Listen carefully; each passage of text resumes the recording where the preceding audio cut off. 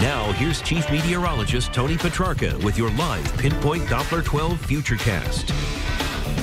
All right, well, the first flakes of snow will arrive tomorrow morning. First along the South Shore, places like Westerly, Newport, Narragansett. May take 2-3 hours to finally reach Providence points north. So that's the progression from south to north. Certainly snowing everywhere by the afternoon hours. A lot to cover. Let's first head outside. Skies are cloudy, dry, chilly, no precipitation yet. Still south and west of New York City. So we'll stay dry this evening and right on through the overnight. 27, so certainly cold enough for snow. Wind speeds light, but they'll be ticking up hour by hour tomorrow, especially along the coastline. The strongest wind, and especially tomorrow evening, tomorrow night. Just in, like within 15 minutes, the blizzard warning has been expanded now to include coastal Connecticut. So Block Island, Long Island, New York, coastal Connecticut, the Elizabeth Islands, near Buzzards Bay, and the Vineyard. Does not include southern Rhode Island, but it's not to say that we can't have at times blizzard conditions along the South Shore. The combination of heavier snow on the coast, stronger wind at the coast, reduced visibility, it's not out of the question, so it's something that we'll watch. And keep in mind, snow amount is not a criteria for blizzard. It's actually based on wind speed and visibility. So storm system getting closer, dry overnight.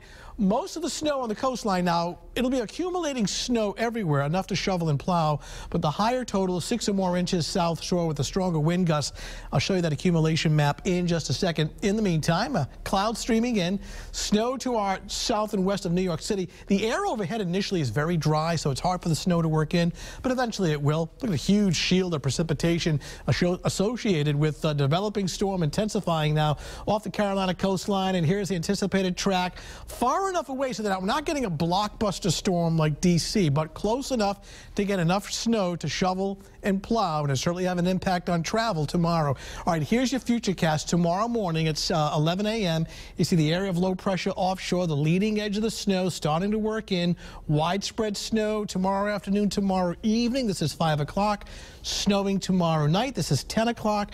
And then watch the whole thing edge away by early Sunday morning. In fact, a better day coming up on Sunday. But the storm system is close enough so that the windshield is certainly grazing the coastline with wind gusts anywhere between 40 and 50 miles per hour. How much snow? Still keeping the same numbers that we had back during our 5 o'clock newscast. 7 to 10 along the immediate shoreline. 4 to 7 to the north of that. That includes Providence Metro and Warwick and Cranston, some of the bigger cities. And then well to the north and west of that on the order of 1 to 3. Any little deviation in the storm track up or down will move these color bands up and down as well. So you want to check back with myself and Pete. We're going to be here tomorrow morning at 6 a.m. All right, Futurecast on the winds, pretty gusty. Any coastal flooding would be for east coastal Massachusetts because of the wind direction. Not anticipating coastal flooding across southern Rhode Island, the south coast, because we don't have an onshore wind. But so, big waves, strong wind at the beaches anyhow, with wind gusting, again, 40, 50 miles per hour. Snow really coming down hard the second half of the day and into tomorrow evening. Looking at temperatures in the upper 20s to low 30s with increasing wind and temperatures hovering around that freezing mark. So the snow sticking. I mean, really coming down heavy across the South Shore, places like Narragansett, Newport, and Westerly, with temperatures that'll be in the mid-30s. Again, the South Shore, the heavier snow and the stronger wind. 7-day Futurecast, better weather on Sunday, becoming partly sunny as we celebrate that Patriots victory. Temperature in the mid-30s. Not bad for Monday. We're bringing the chance for snow on Tuesday. We'll keep you updated on that with the temperature coming in at around 39 degrees. So enough to shovel and plow everywhere, but the higher totals right along the immediate South Shore, 7 to 10 inches there. Yeah, we can see at the bottom of your screen a little bit ago that we have a lot of delays and cancellations already. Yeah, and there's a wealth of information, WPRI.com, the blogs and things like that. So when you're not watching the newscast, go there. All right. Thank you, Tony. Coming up next on